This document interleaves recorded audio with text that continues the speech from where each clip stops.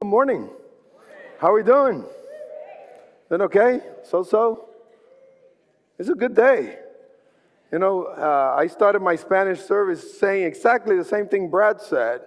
I was like, man, he took my line. What I say now? Well, it is the day that the Lord has made, and we will rejoice and be glad in it, right? I hope you understand the decision there. I will rejoice. You got to make a decision to rejoice today. You're in the house of the Lord, and I'm glad you're here. I'm glad I'm here. Hey. Well, we're going to talk a little bit this morning, and we're going to be in Matthew 6, verse 33. If you have your Bibles, open it there. Just keep your finger there because that's where we're going to be all morning. Matthew 6, 33. So it's going to be an easy one for Bible verses today. We live in a country of options, right? They call it the land of opportunity, right? And I'm glad that we live here. I, for one, love the opportunities and the options, but there's so much to do here, so much to have, so many things fighting for our time and for our talent and for our treasure, right? How many things? We're getting bombarded continuously. And you mix to this the idea of raising a family, and life can get just a little complicated, doesn't it? Just a little bit. It's no wonder why millennials now, they're waiting longer and longer to get married. They're saying, no, man, I got to wait. But for those of us that decided that we're going to have a family and we're going to go and try at this thing, we got a lot in our hands. We got a lot of decisions to make. And sometimes we wonder, how in the world are we supposed to do all of this? How do we go about this thing of raising a family? And that's what we're trying to cover in this series that we call Family Goals. Okay, we're trying to look at things that a family needs and try to help understand what can we do to raise this family the way God wants us to do it. And today I'm going to talk a lot about parenting, but I want you to make sure if you're here and you don't have a kid, this message is for you too. Okay, so you're not permitted to tune out today. This message is for you too. But one of the most challenging things in marriage and for marriage is parenting. That's one of the most challenging things. I mean, here you have this little person comes into your life, disrupts your whole life, right? Wants all your attention. And you have to think about, you're supposed to guide, instruct, defend, protect, provide, train this little person with no training. Nobody tells you what to do, really. It's like, oh, we're so happy you have a kid. Good luck.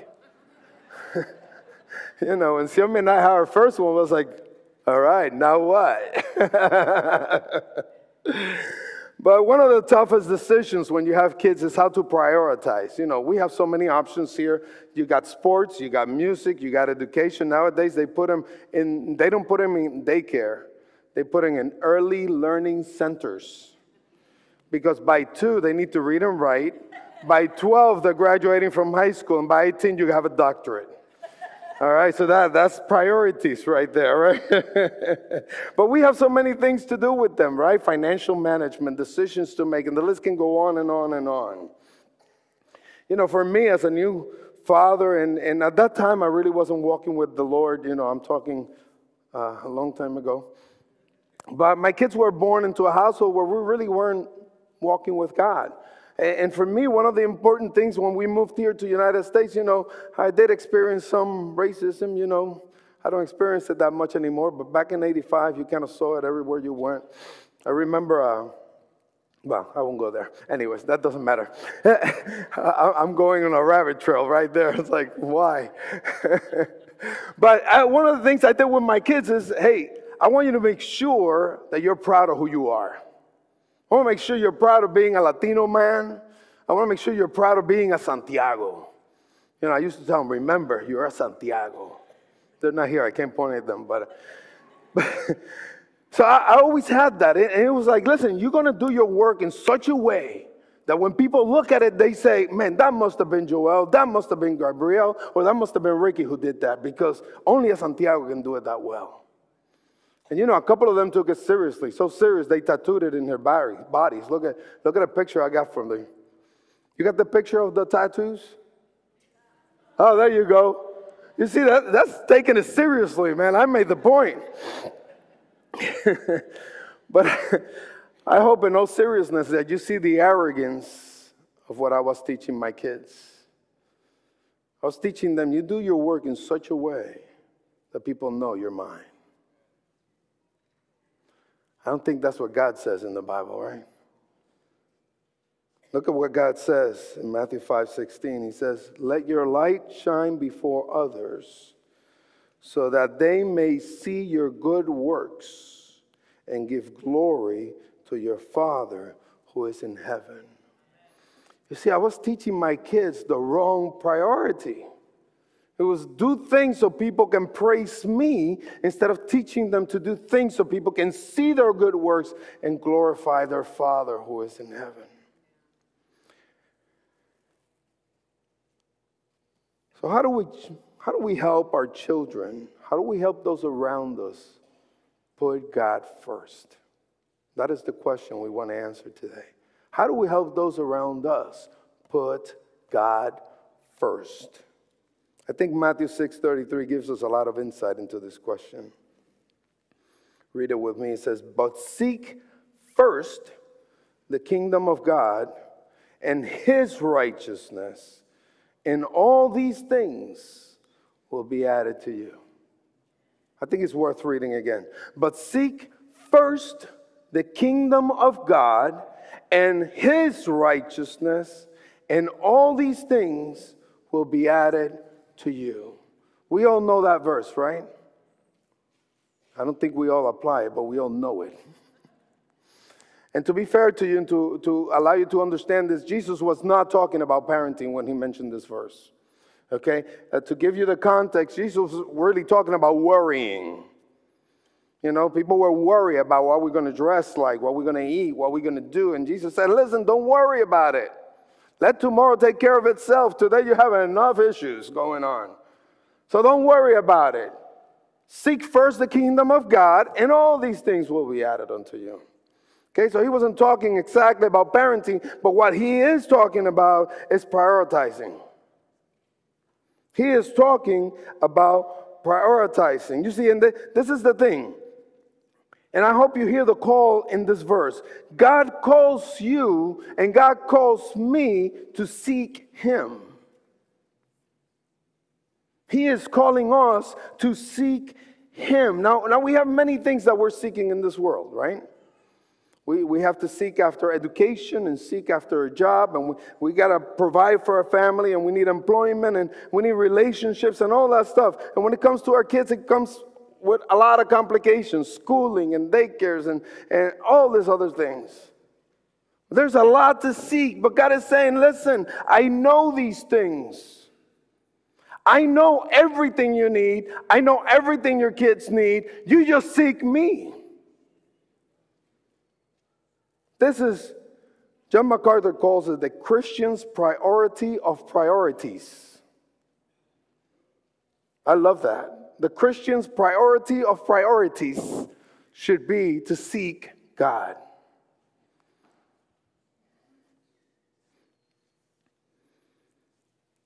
You know, God knows exactly what we need.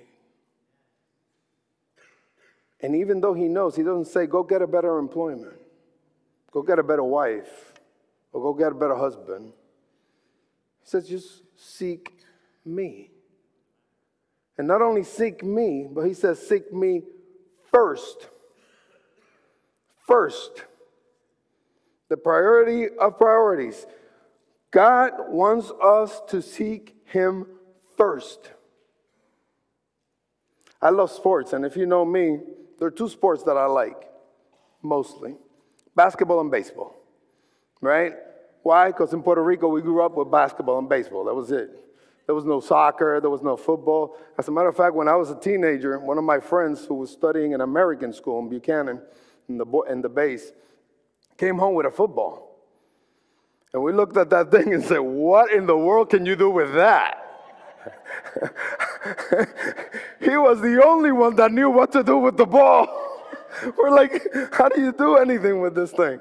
Anyways, so I love baseball. I love basketball. And You know, when one time, Xiaomi and I were driving when my oldest kid was 5 years old. We were driving down the street in Sheridan, and by Pasadena Lakes, we see this sign, T-ball. And I had no idea what T-ball was, but it said the kid can start playing T-ball at 5 years old. I'm like, goodness, really? I put my kid right in. I said, let's play some T-ball. By the time I got to my third kid, he started at 3 years old. I mean, this was fantastic, right? We live in the park anyway, so might as well start him at 3. Before he could walk or say anything, I mean, he was swinging a bat. But they loved, to make a long story short, they fell in love with the game of baseball and the game of basketball. All 3 of my kids play both sports. They play basketball right here at Hollywood Christian School. My oldest played baseball right here at Hollywood Christian School. My youngest played for Flanagan, went to play for college, and today he's a baseball coach in South Carolina and a college up there. It's fantastic. They love the sport. They love both sports. But my question to you this morning is why? Why is it that my sons love baseball and basketball? Because I did. See, and what I sought after, they did too. See, my sons love those 2 specific sports because I showed them the passion that I had for those 2 specific sports. I hope you're understanding what I'm saying. I'm really not talking about sports here. What I'm trying to say is God has given you and me a call to follow Him, to seek Him, and to seek Him first. And if you show with passion that you're seeking God, guess what your kids are going to do? They're going to seek God as well. See? So I guess the question then becomes, what is the passion in your life? If I was to ask your son, your daughter, your nephew, your niece, your grandkids, what's her passion or what's his passion, what would they say? I actually did the test with my granddaughter last night, but I'm not going to tell you the answer because the parents are not here, so I'm not going to talk about them. But what would they say is your passion? Is it football on Sunday mornings? Or maybe football on Friday nights and Saturday and then Sunday? What is your passion? What are you seeking after? And let me tell you, if the answer to this question is anyone or anything but God, you're on the wrong track.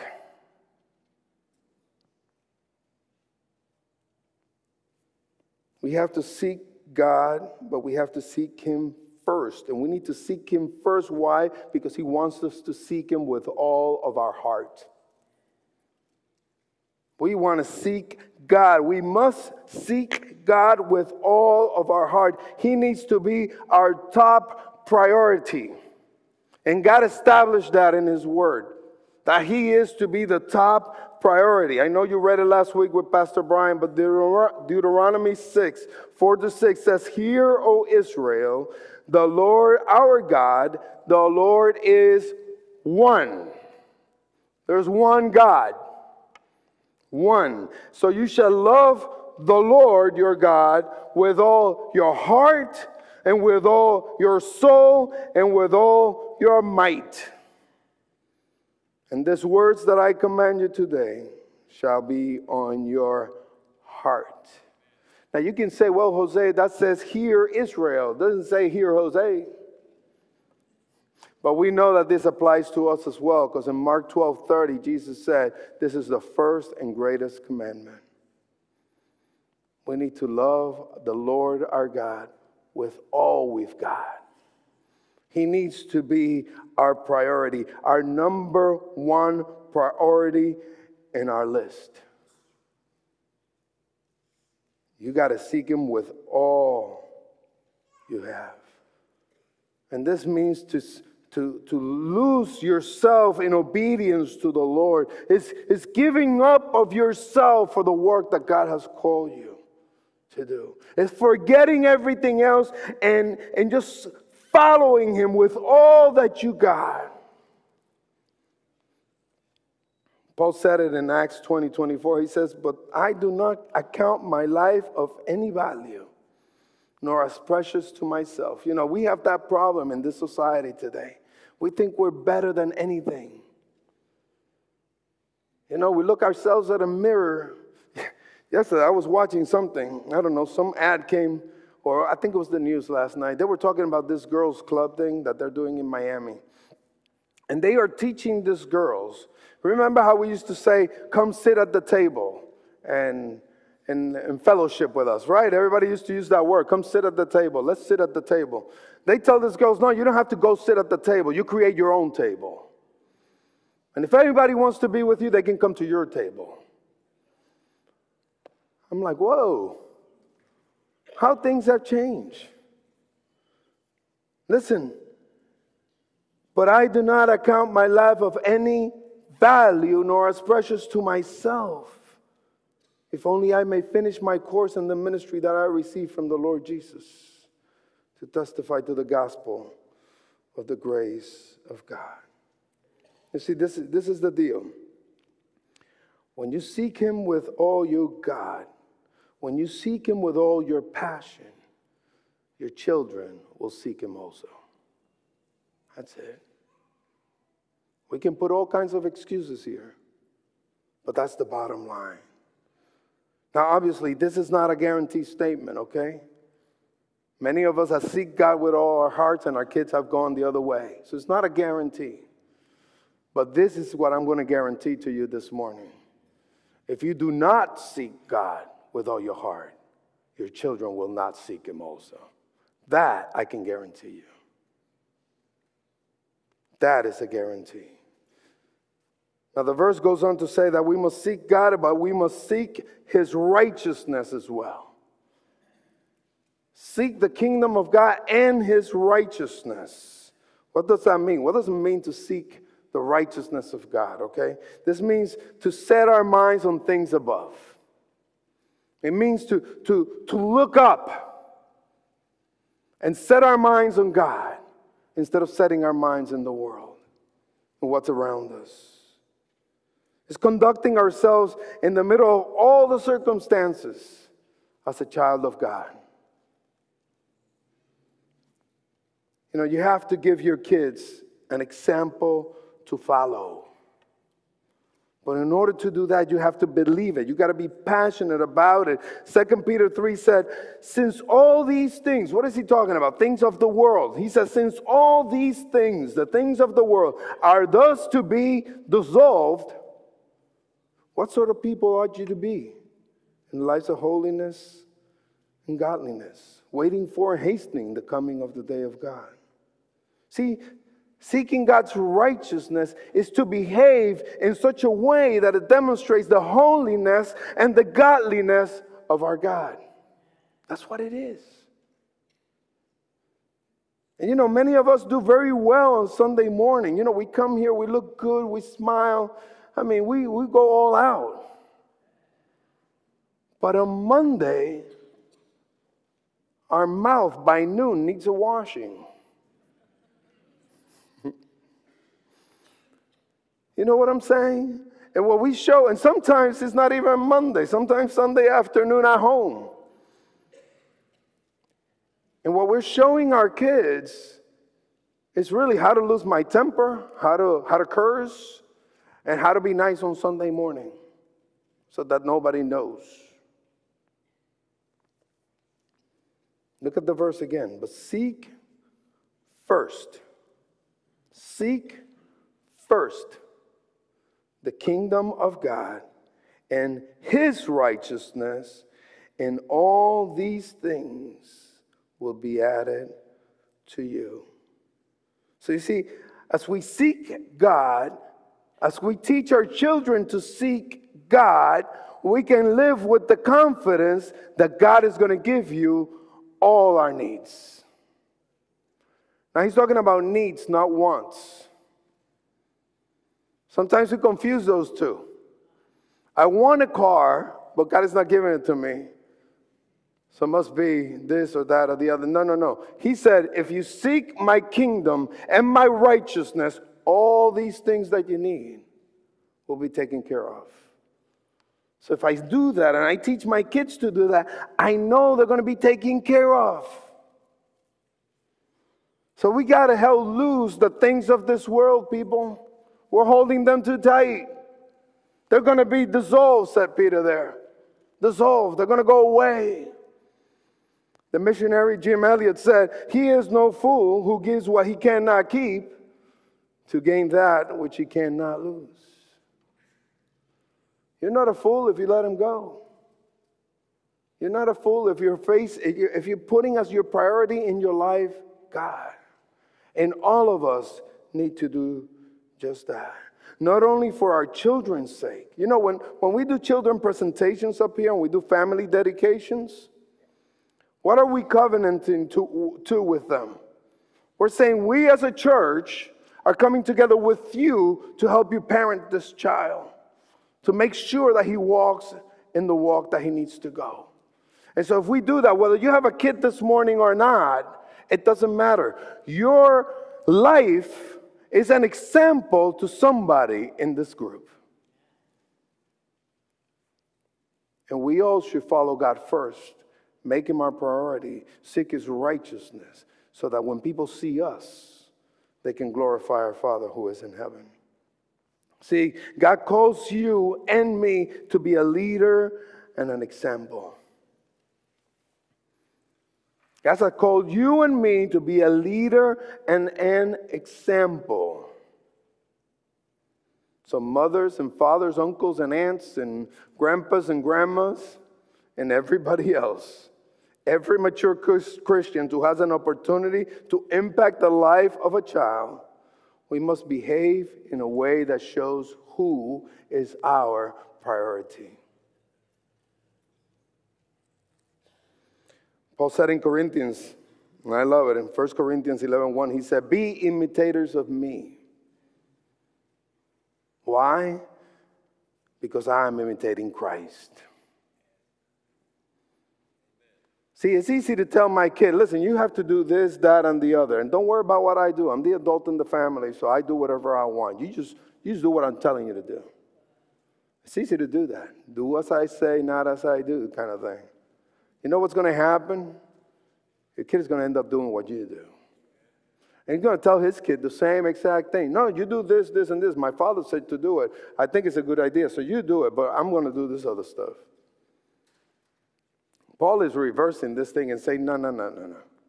Listen, Joel. Listen, Gabriel. Ricky, just look at me.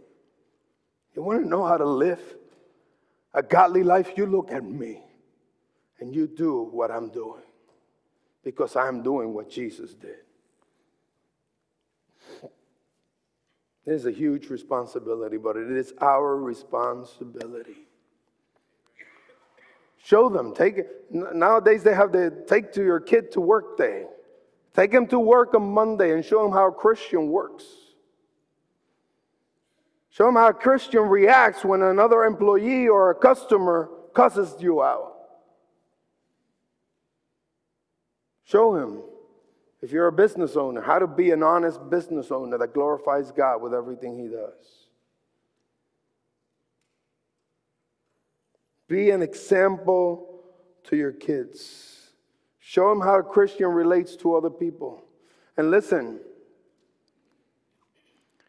watch out what you say about other people in front of your kids. I've talked to kids here sometimes at Hollywood Christian School, and you wouldn't believe what comes out of their mouth from what they heard their mom or their dad say about somebody. You're a Christian, and if you are, you better be very careful what you say when they're listening to you. Show them how you honor God in the way you spend your money. Show them in the way that you give to the church and to charities. Show them. You know, one of the biggest regrets I have, one of the biggest mistakes I made, and you know, we all make them. I was just growing on my Christian walk. It was the first few years I was coming back to church and getting into it. And I think in the first 2 years, I must have read the whole Bible like 3 times. Which is fantastic. I recommend it to anybody. But I did it with the door closed in my office in my house. I didn't want any interruptions. My kids learned that when that door was closed, you couldn't even knock. You're not coming in. So they knew something was happening with Daddy. Man, Daddy became a maniac now. All he does is read this Bible, and he's in there, and we're out here, and we don't have anybody to play with. But one of my biggest regrets is that I didn't do it with them. I didn't sit with them to help show them how I was eating up the Word of God and the passion that had come over me. Listen, be an example of your passion for God in every aspect of your life in front of your kids. Let them see you praying. Let them see you reading the Word. And I know what you're going to say. I know what you're going to say. You're going to say, but Pastor, I just don't understand that when I read this. How can I explain? Don't worry about that. Show him that you need to read it. The Holy Spirit will give you what you need at the time you need it. Trust me on that. He will. And He might teach you through them. Yeah. So how do we do this? How do we put some practical stuff? I just have two things. First of all, I call the faith at home routines. Faith at home routines. Listen, sit down and read the Bible with your kid, with your son, with your daughter, with your grandson, granddaughter. Sit and read the Bible with them. Decide a time of the day and just sit and do it. Let them see you reading the Bible. Let them ask questions. You ask him questions. So what do you think about that? What does it say about God? What does it say about us? How do you think we can apply this to our life? Simple questions. And just let them give you whatever answer. The answer really doesn't matter. What matters is that you're making them think about the Word of God. Have a time of prayer with them. Sit down and pray. Let them see you cry over things. Let them see you beg God over things. And show them that when they're in difficulty, man, we get on our knees, man, and we pray. Show them. Do it in front of them. Listen, bring them to church with you. And I know the statistics say that nowadays people come to church twice a month. Man, twice a month. That's only 26 Sundays a year. What do you think? An hour and 15 minutes for 26 Sundays. I don't know how many hours is that, like 30 hours? A year are going to do for your spiritual life?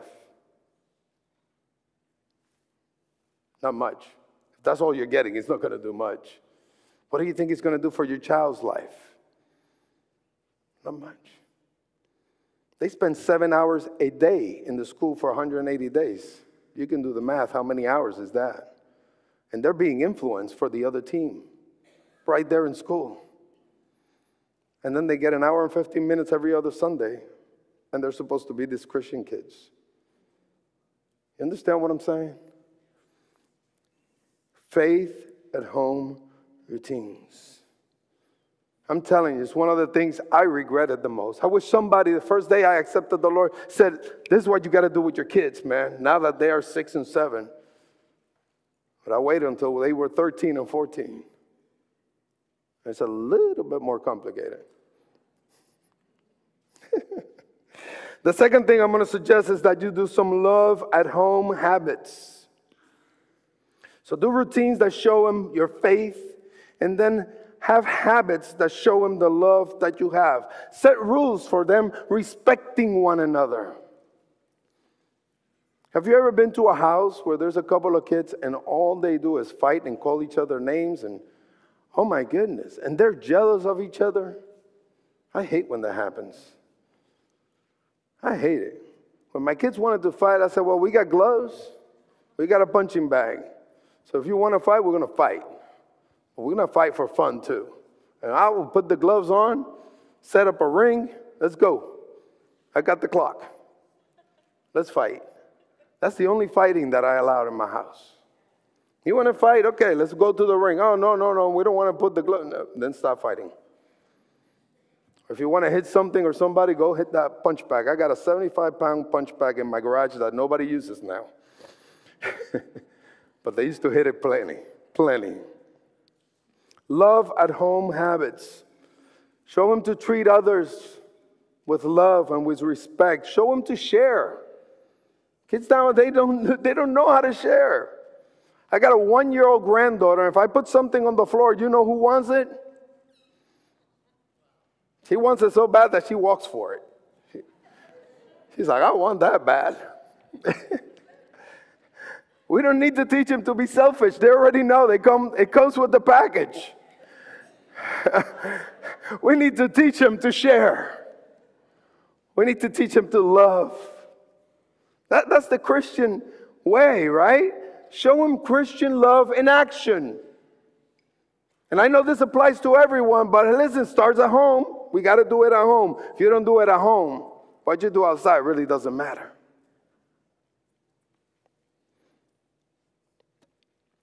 It's obedience. This is obedience to the Lord's command. In John 13:34, he said, a new commandment I give to you, that you love one another, not however you want, but just as I have loved you, you also are to love one another. See, without good routines, without good habits firmly planted in our children, it will be impossible for them to seek God first. It's going to be impossible. They're bombarded all day long by all kinds of things.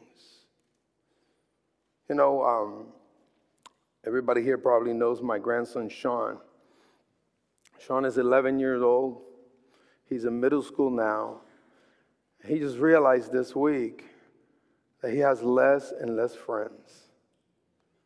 It's pretty interesting to understand the why. He came to his mother the other day and said, Mom, I'm sad. And she said, why? Because I just lost another friend today. And she said, what's going on? Why? Well, I don't like kids that curse. I don't like kids that treat other people bad. And this one kid the other day offered him a vape. And he said, no, I don't like people that smoke that thing either. Man, I was so happy. I said, buddy, I said, Crystal, you make sure you tell him that's exactly what he needs to be doing. Stay away from them and keep living the Christian life. Sean loves the Lord. He's a crazy kid. He'll drive you nuts in 2 minutes flat. But he loves the Lord. And he wants to hang out with people that behave in a certain way. And I told him yesterday, I said, yeah, that's going to cost you to have less friends. But you have good friends. And we need to differentiate between those. Listen, 1 hour a week is not enough. Brothers and sisters, let's not be lazy. Let's call it what it is. Sometimes we get lazy. We work too hard. I understand. Let's not be lazy. Let's fight the fight. Let's have a plan of action so that our children's, our marriage, our relationships will be all grounded in the righteousness and the love of our Heavenly Father. It takes work. But I know this. If I was to ask each and every one of you, do you want your children, your wife, your neighbor to be happy? We all say what? Yes. Even though some of us have a neighbor that we don't want him to be happy. But that's another message. But we all want our kids to be happy, right? The things I did when my kids were growing up, I did it for them. And I made a lot of mistakes, unfortunately. I wanted to give them everything I didn't have. I wanted them to be happy. I never wanted them to be sad. And we all do this with great joy, and we try our best. But if you want your kids to be happy, can I give you the secret right now for your kid to be happy? Actually, I'm going to give you the secret for you to be happy. Do you want to be happy today? Okay, Psalm 1, verse 1. Starts with the word happy. That word blessed is happy. Happy is the man, and this is man or woman, who walks not in the counsel of the wicked, nor stands in the way of sinners, nor seats in the seat of scoffers. But his delight is in the law of the Lord, and on his law he meditates day and night. Now, happy is the man that reads the word of God and meditates on it all day long. Right? And what happens to that person? Check it out. Verse 3. He is like a tree planted by streams of water that yields its fruit in its season, and its leaf does not wither. And all that he does, he prospers. I want to have happy and prosperous children, don't you? I want to be happy and prosperous. What do you have to do? Stay in the Word of God. Meditate on it day and night. And let God do the rest. Seek first His kingdom and His righteousness. And if you do that, all these things will be added unto you. Now, I know some of us are late in the game, right? Your kids are grown. My kids are 34, well, this month, in a few days, 34, 33, and 26. And you might say, well, my kids are out of my house, First, two things. First of all, I don't want you to feel guilty for what you didn't do. Okay? This advice I gave you today, I didn't follow much of it when I was growing in the faith and when my kids were little, unfortunately. Don't beat yourself up today. Because it's amazing how God does what He does with the broken vessels we give Him. Just make sure that your kids follow God, that they accept Jesus Christ as their Lord and Savior, that they understand their need for a Savior and leave the rest to God. For many years, I felt guilty for not doing what I should have done with my kids when they were little. Don't feel guilty this morning. Just confess it, repent of it, and give it to God. God knows your heart. He knows that I did the best I could with what I knew at that time. And He forgives you. And He can turn them around in a heartbeat. And we have the confidence that He can. The second thing I'm going to tell you is this. It doesn't matter what you did yesterday. Start today. Okay? What you did before doesn't matter. We can't do anything about it. You can't change it. But if you're listening to this morning and you say, oh my goodness, I've never put God first in my life. I don't have these habits. Start today. Today. Don't waste time. Don't wait until tomorrow. Tomorrow's another. No. Start today. Say, God, forgive me that you haven't been the priority of priorities in my life. But starting today, you are. Make Him the priority in your life. And as you do, as you follow Him with all your passion, those around you will see your works. And you know what they're going to do? Glorify your Father who is in heaven.